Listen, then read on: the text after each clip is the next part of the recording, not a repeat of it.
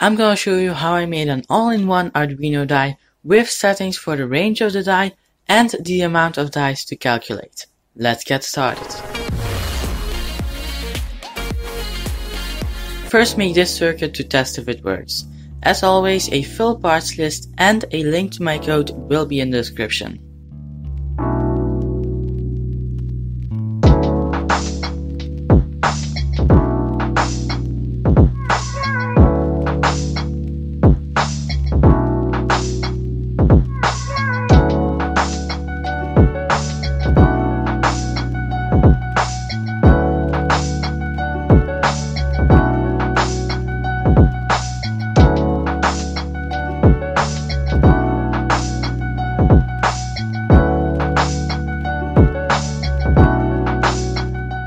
Now download the Adafruit, GFX and SSD1306 libraries.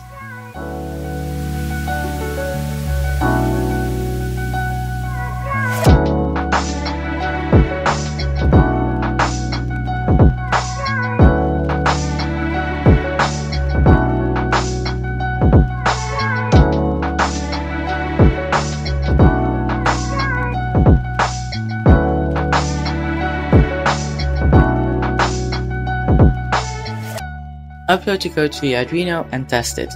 If it doesn't work, you might have to go into the SSD1306 library and change these two lines. Then it should work properly.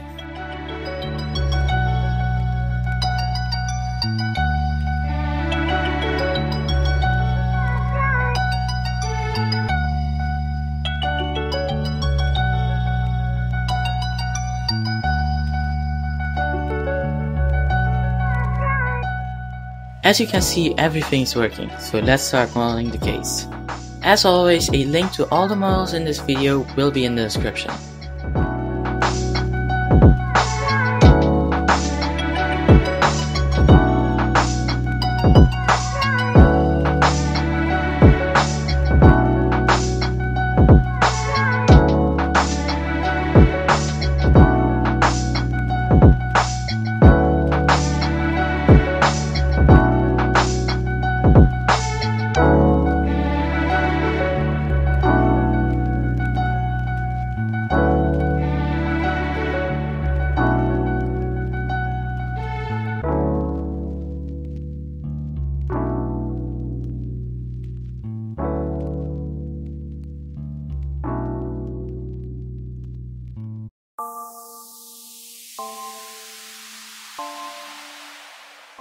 Here it is. The main part was printed upside down, so the top is pretty rough. But apart from that, they fit together perfectly and all the components fit in just as well.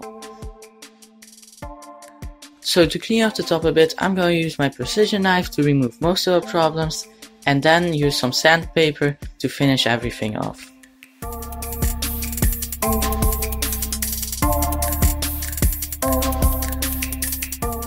Solder the circuit from before together.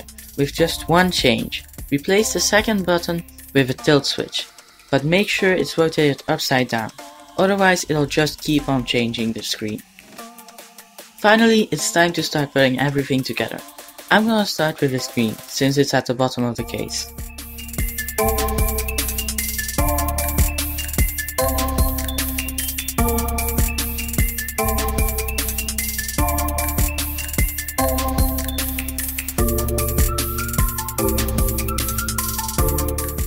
Now the button,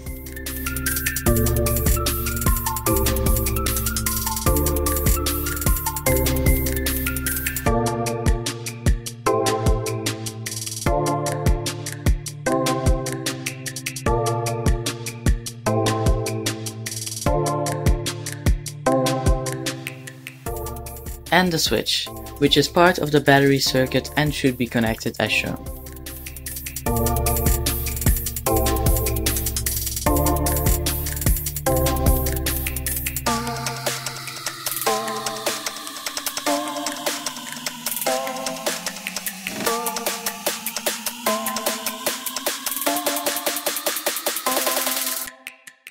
Then the power jack,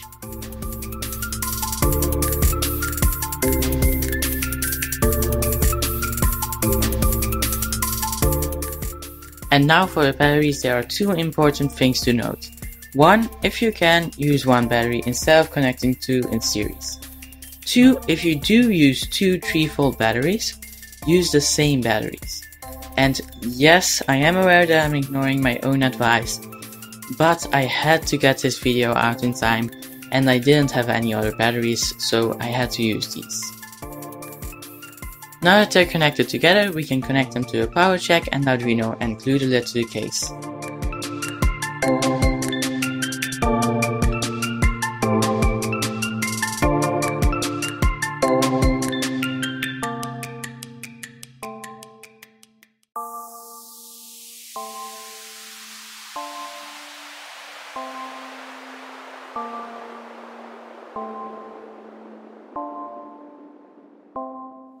As you can see, it works really well. You just shake it to roll the die, and if you want to change anything, you can go into the settings by holding the button at the back.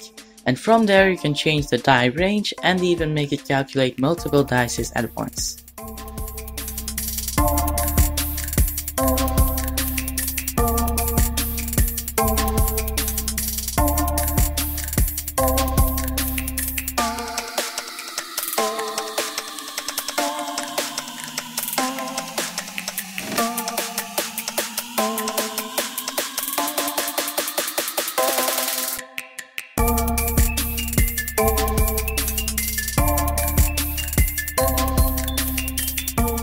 I hope you liked the video. If you did, don't forget to like and consider subscribing, I'd really appreciate it.